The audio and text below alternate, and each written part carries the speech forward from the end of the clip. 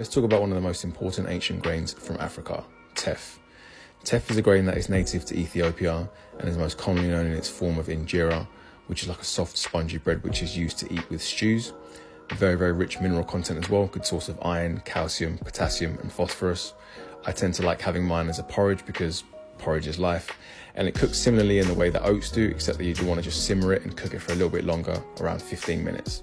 Get your favourite fruits, nuts and seeds on there as per usual, and enjoy.